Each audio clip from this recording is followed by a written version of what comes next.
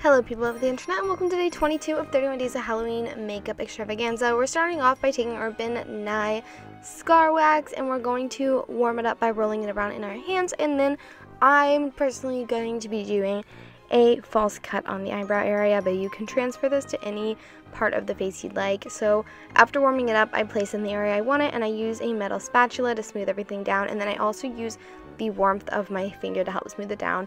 To help with this, you can also use Vaseline on your finger because it's going to help get nice and smooth seams. I'm going to use my spatula to make an indentation line in there.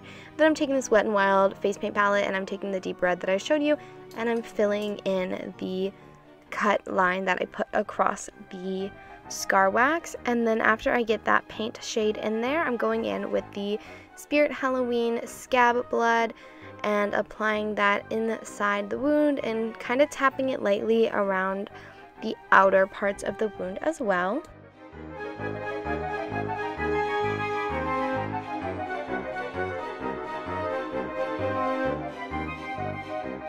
And then finally, for the last step, I'm going in with the Spirit Halloween bottle of blood. It's just a fake blood, and I'm just dabbing that on top of the scab blood to give it a glossier look, and I'm also using it to drip down out of the false wound we've created. And yes, I am double dipping into the bottle. It's my personal bottle of fake blood that I don't use on anyone else. It's literally just for my personal use, so I'm not very sanitary with it, I know.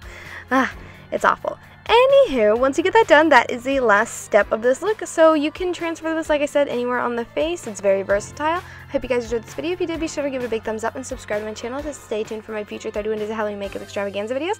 Hopefully I'll see you guys tomorrow. Kisses from Kentucky. Bye!